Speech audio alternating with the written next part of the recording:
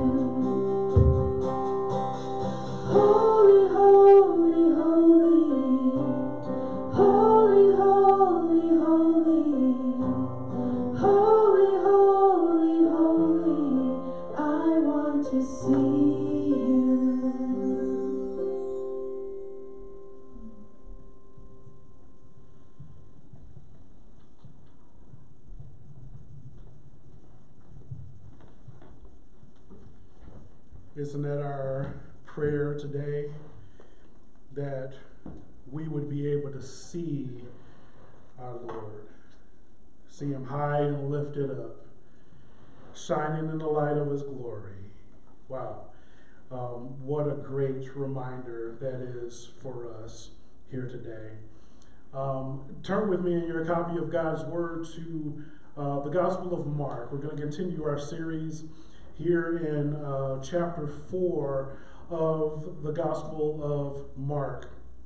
We'll be in verses 1 through 20.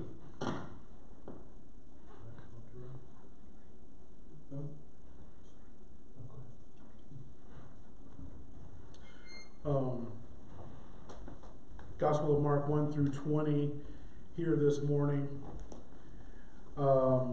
This is entitled, Can You Hear Me Now? If you were of a certain age, maybe you remember, I think it was a Sprint commercial or whatever, the mobile phone commercial. You saw the guy walking around and he would pick up the phone and says, hey, can you hear me?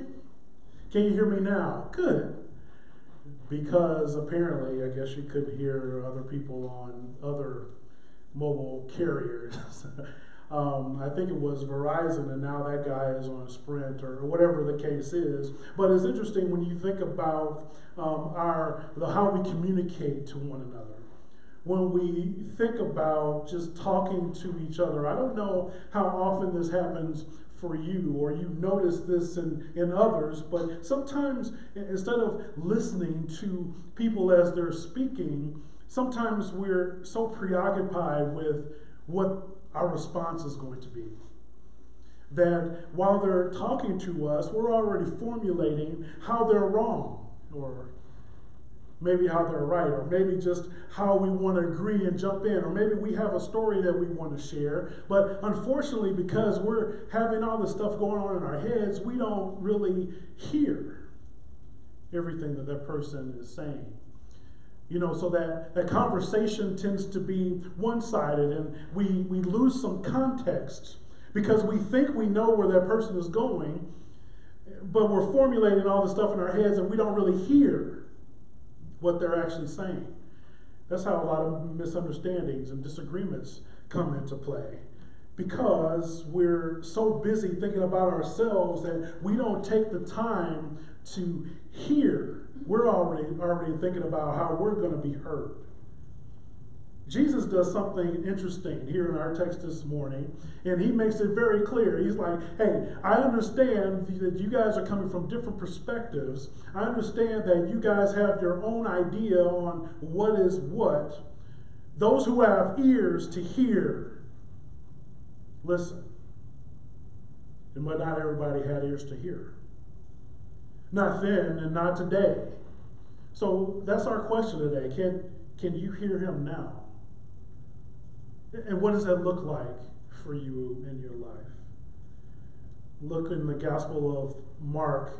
We'll be in chapter 4 again, starting here in verse 1. Here God's word reads, Again he began to teach beside the sea, and a very large crowd gathered around him, so that he got into a boat and sat in on the sea, and the whole crowd was beside the sea on the land. And he was teaching them many things in parables, and his teaching he said to them, Listen, behold, a sower went out to sow. And he sowed, some seed fell along the path, and birds came and devoured it. Other seed fell on rocky ground, where it did not have much soil, and immediately it sprang up, since it had no depth of soil. And when the sun rose, it was scorched, and since it had no root, it withered away. Other seed fell among the thorns, and the thorns grew up and choked it, and it yielded no grain. And other seed fell into good soil and produced grain, growing up and increasing and yielding 30-fold and 60-fold and 100-fold. And he said, He who has ears to hear, let him hear. And when he was alone, those around him with the 12 asked him about the parables, and he said to them, To you has been given the secret of the kingdom of God. But for those outside, everything is in parables, so that they may indeed see but not perceive, and may indeed hear but not understand, lest they should turn and be forgiven. And he said to them, do you not understand this parable? How then will you understand all parables? The sower sows the word, and those are the ones along the path where the word is sown. When they hear, Satan immediately comes and takes away the word that is sown in them. And these are the ones sown on rocky ground, the ones who, when they hear the word, immediately receive it with joy. And they have no root in them themselves, but endure for a while. Then, when tribulation or persecution arises on account of the word, immediately they fall away. And others are the ones sown among the thorns. They are those who hear the word, but the cares of the world and deceitfulness of riches and the desires of other things enter in and choke the word, and it proves unfruitful. But those that were sown on good soil are the ones who hear the word and accept it and bear fruit, 30-fold and 60-fold and 100-fold. Would you all join me in prayer at this time? My God, we come humbly before you today with thanksgiving in our hearts, thinking about all the things that you have done for us. But right now, in this very moment, Father, we thank you for your word. We thank you for speaking to us through your word. We thank you for preserving it for us on days just like today.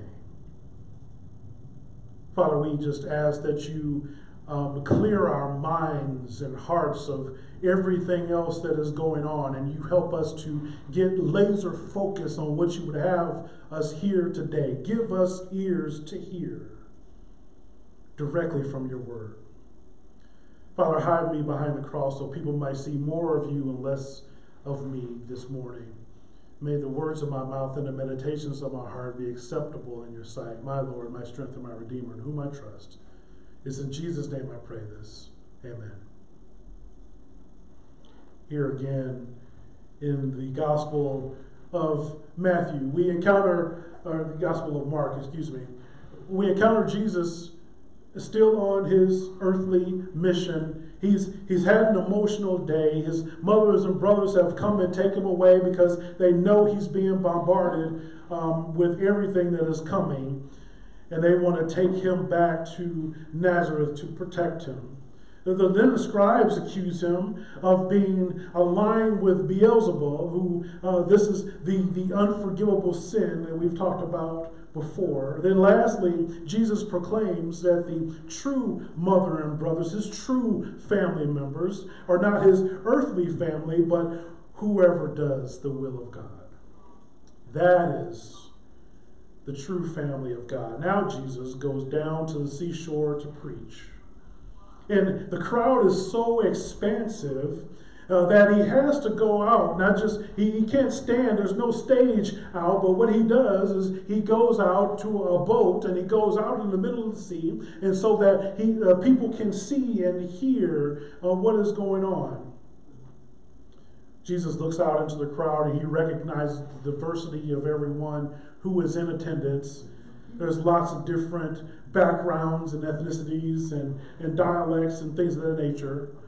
So some of these people who were believers and some who still had the mystery of the kingdom being worked out in their lives. Some were coming to faith while others were still hardening their hearts. They just came to have a miracle done for them. Some were coming to faith. Some were coming for other reasons, but Jesus wanted them all to listen with receptive hearts. He decides to speak to them in parables so that if they listened and if they meditated on it, their lives would be changed. Again, going back to the explanation of just our normal communication, when we're talking to people and they say something that's outlandish, we're so in the mode and we're ready to respond, and then they say something crazy, you're like, wait, what? What did you say? Jesus wants to slow people down, and he gives them these parables. He wants to stimulate some thinking and cause the hearer to contemplate what they are hearing. Parables, they use these everyday objects, events, and circumstances to illustrate a spiritual truth.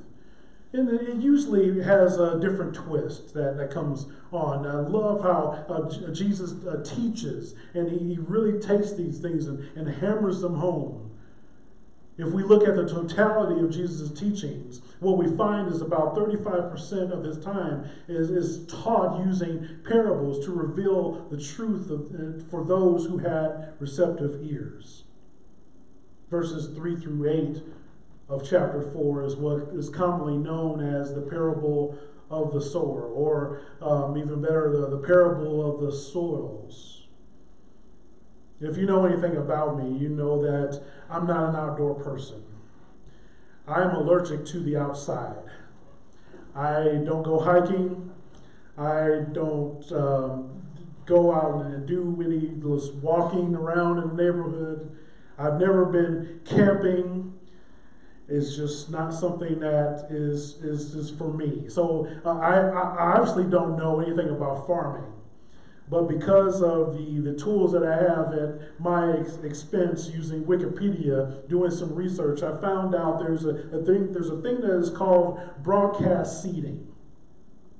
This is a farming term, this broadcast seeding. This is a type of seeding that involves scattering the seed either by hand or mechanically over a large area.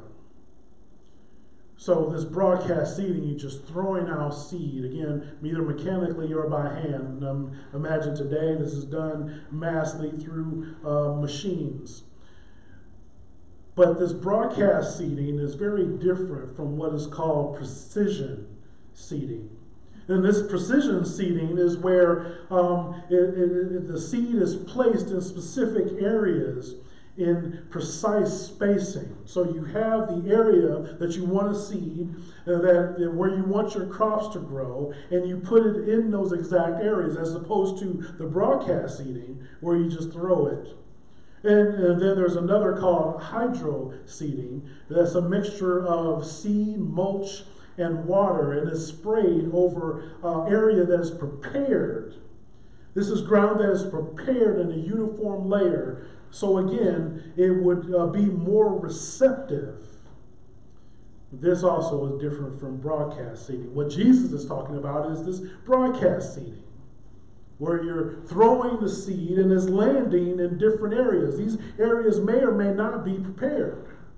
They might not be receptive to the seed. Jesus uses this example, this agricultural example, to these people who do this every day, unlike me. They are able to understand instantly where he's going and what this means. They would say, well, of course, you wouldn't put seed where there are thorns. Of course you wouldn't put seeds along the path. They know what happens to those seeds. So when they heard this, they understand the difference in growth and depend on the various types of soils within it. So Jesus describes the type of soil. He talks about the path, the rocky ground, the soil with thorns, and even the good, productive soil. The seed is a symbol of God's word. And every seed is filled with life. The sower is Christ. And it is also people who proclaim the word of God, the people who share the gospel. These are the sowers. The path represents people who are hard-hearted or tough-minded people. The word comes to them and they immediately, as soon as they hear it, Satan snatches it away. They're resistant, they're unresponsive, they're skeptics, and they dismiss the word without even giving it careful consideration. They just brush it off as made up stories or figments of imagination. For whatever reason, they're hardened to the gospel and have completely closed their ears and hearts. The next soil is more welcoming, but not enough to maintain growth or of the seed. These people hear the word and they receive it with joy. Praise God, right? People who receive the word with joy, we long for that. We want to see that happen amongst our people, but they endure for a while. They may even show some signs of spiritual maturity, but unfortunately they're shallow because they have no roots. So when tribulation or persecution comes, like the hot sun, they fall away. They give it up. When things are good, things are going well, they are going out and talking about how great God is, or maybe how great their life is, but as soon as things get a little hard, they have a different story. They're gung-ho when times are good, but when depression or job loss or COVID-19 comes, they lose hope. Look with me in verse 18. Others are ones sown among the thorns.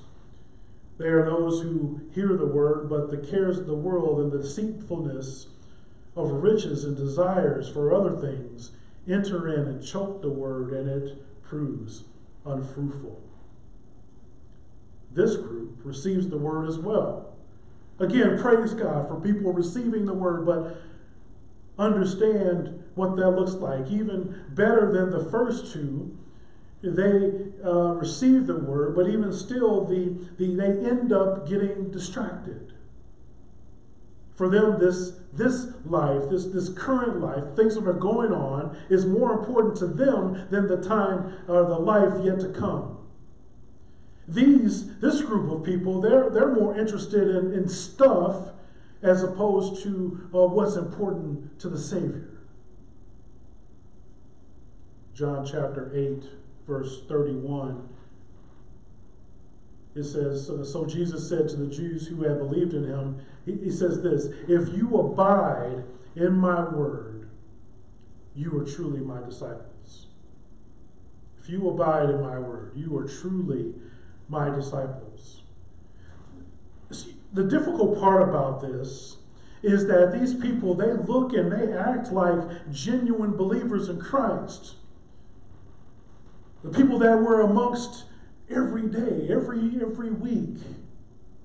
They are active in our churches. They are active in ministry. They are active in charity. They are active in our communities. But the unfortunate reality is they are false disciples. There's no real surrender to Christ as Lord. They find more pleasure in money instead of Christ. They find more pleasure in their cravings than the Creator. Even good things like family or church programs like VBS and Awana can be idols that we put above Christ, who has charged us to go and make disciples. Even good things like that can be put higher than Christ himself. So what does good look like? What is this text telling us? Where ought we be? What should we be striving for? Verse 20. Those that were sown on good soil are the ones who bear the word and accept it. And they bear fruit. But not just bearing fruit, not just one fruit, but they bear fruit that is 30-fold, 60-fold, 100-fold. This is what the people of God ought to look like. Those that are sown on good soil. This soil is very different than those we have already discussed. This soil represents the people that hear the word They accept the word and they bear fruit. They're unmoved by tribulation.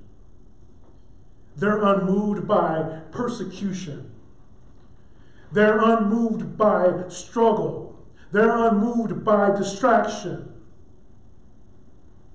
They're not distracted by personal desires, wealth, status, or sinful cravings. Not only do they hear the word, but it is active in their lives.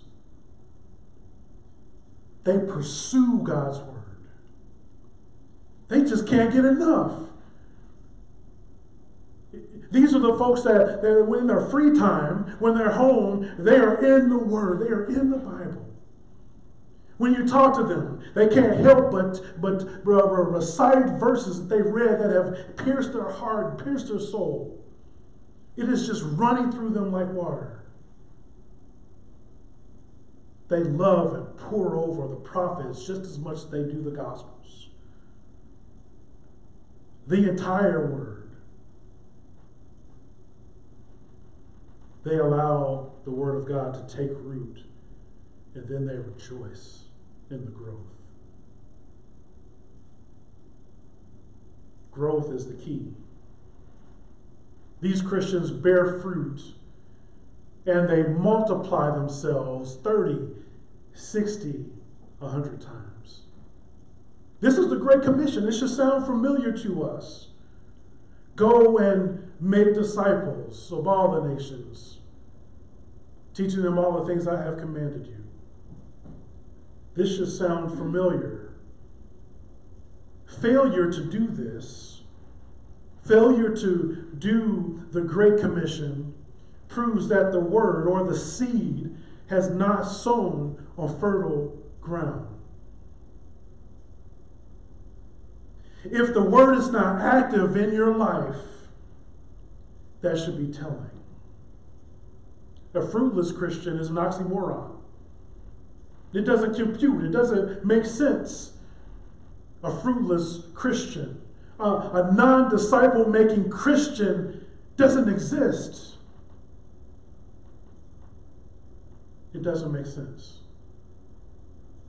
John chapter 15, verse 5. Jesus says, I am the vine. You are the branches. Whoever abides in me, I in him, he it is that bears much fruit.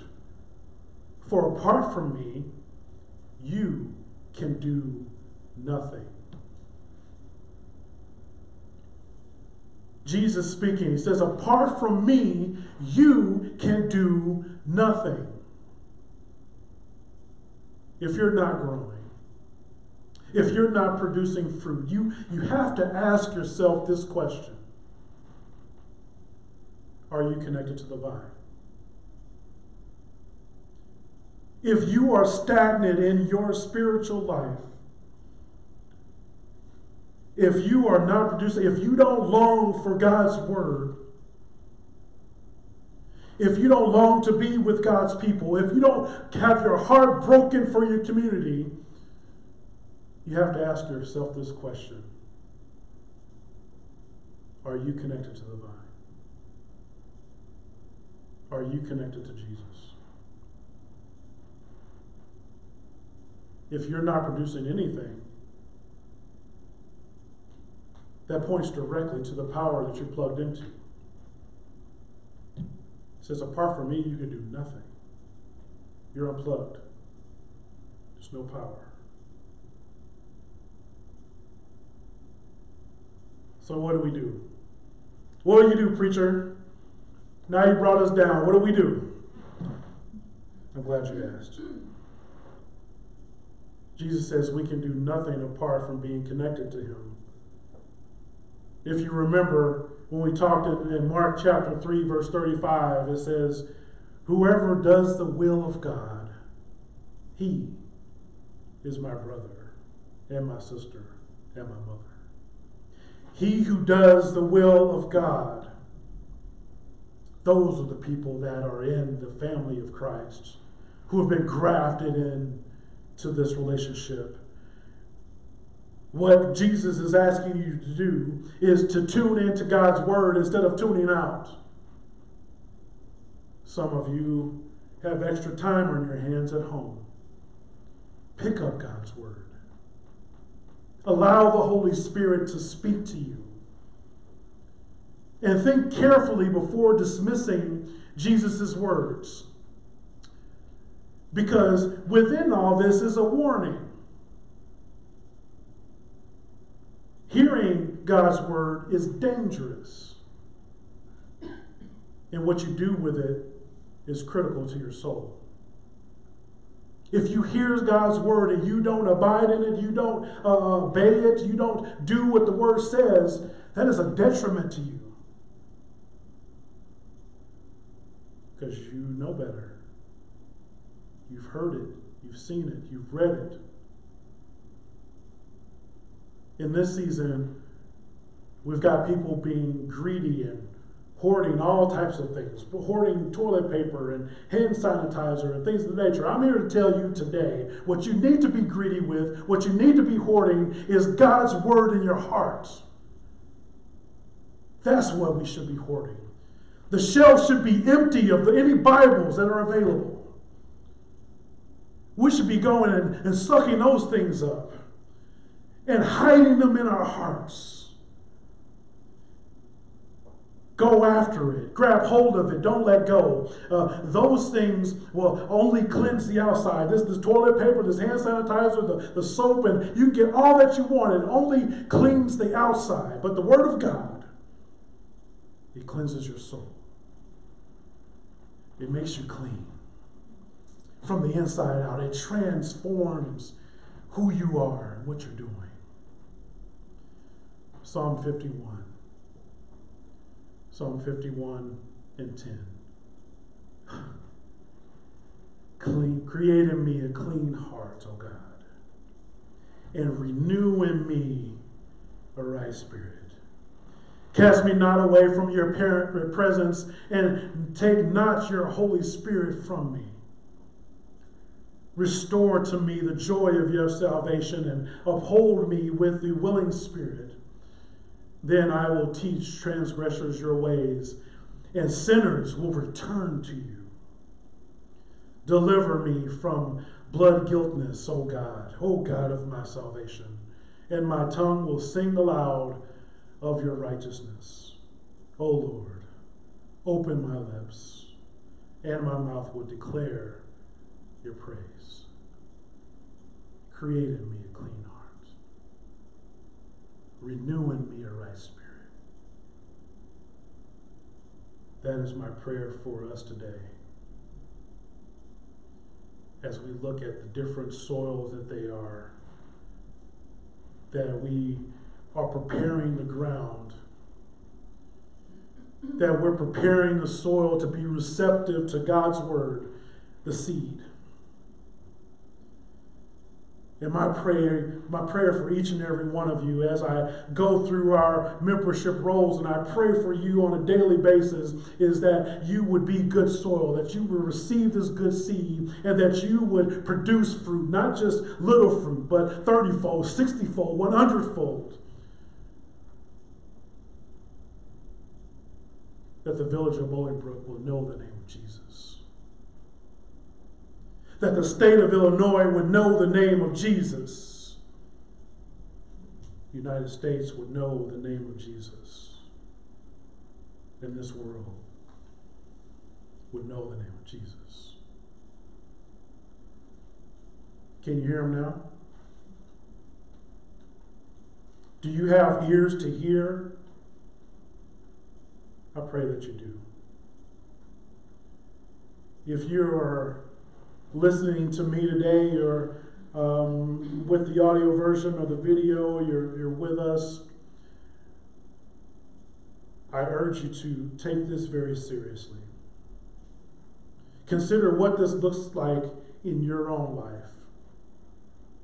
If you have questions, we are still here at First Baptist Bolingbrook. If there's ways that we can be praying for you, you can email prayer@firstbaptistbolingbrook.com. You can email me at pastor@firstbaptistbolingbrook.com. Myself and our deacons would love to hear from you and understand where you are in your walk. We want to know what God is doing in your life. Maybe you have questions about what it means to be a Christian, what that looks like. How do I follow Him? That is what we're here for, so to help you understand. You don't have to figure this out on your own.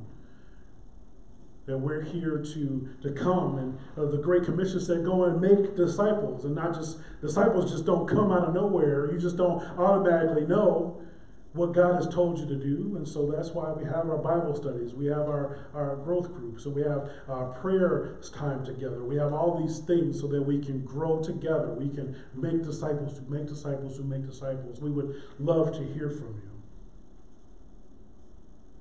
you. And as always, if you are looking for a church home, even in this trying time, that believes the holy Word of God is true and meaningful, we encourage you to join us at First Baptist Bolingbrook, where again we can not only hear the Word but also be doers of the Word.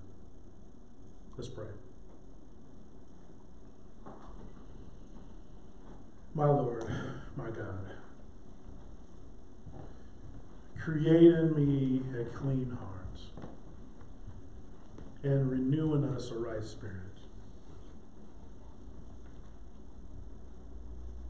There's so many things that go on, even in the normal course of life, that is hard to keep our focus on things that truly matter.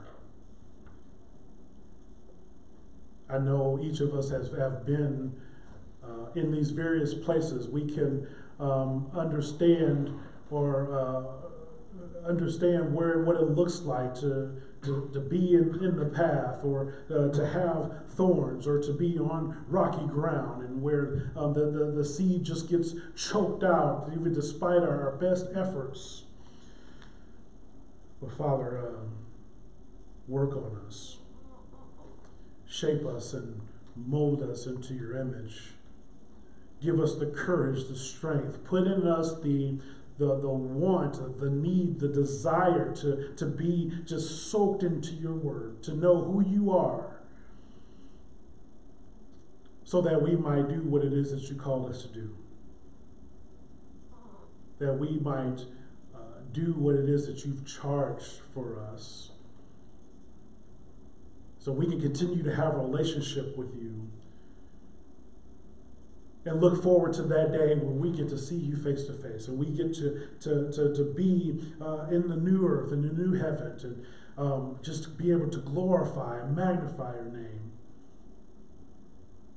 where we don't have to worry about these viruses, these diseases, the struggles, all the things that are wrong with this current world.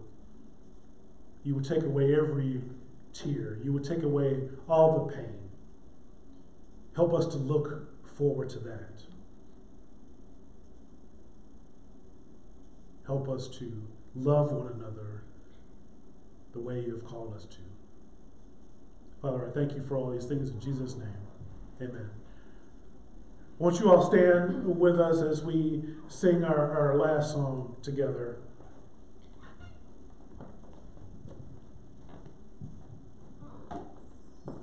Oh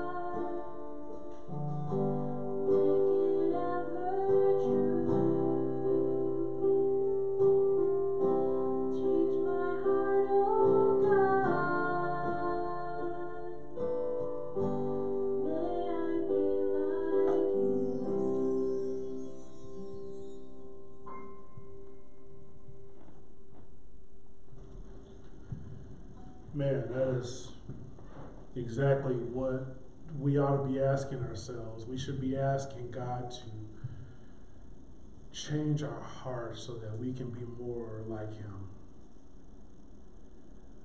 We often try to hold on to who we are and our individuality and all those things that make us who we are. And that's at a detriment and at a sacrifice. And when we give no thought sometimes to who God created us to be. And for that we should ask God to change our hearts, change our minds. Because that's the only thing that matters. The things that we try to hold on to in this world are meaningless. But what God has is meaningful. It's the only thing that matters. And God is a God who seeks to know us, seeks to have a relationship with us. This is what Paul talked about when he says he can have joy in the midst of sorrow. He knows what it means to be brought high and brought low. Some of us are low right now. But still, he can go through all those things because of who God is. But we thank you for joining us here this week. Again, look out for our prayer meeting that we'll be doing on Wednesday, Bible studies to come and things of the nature. Continue to pick up your Bible, spend time with your family, reading through Scripture through our daily reading plan, and enjoy one another. Let me pray for us as we close. Father, I hope that you have planted the seeds that need to be planted today. That we would take everything that we've heard and read within your Scripture, and that we would take it to heart. We would take it seriously, and that we would hope and pray that you would use us to produce fruit. That you would use us to produce disciples. That you would give us hope in the midst of sorrow. And Father, we look to you and we thank you. We glorify your name. Amen. Thank you all. Have a good week.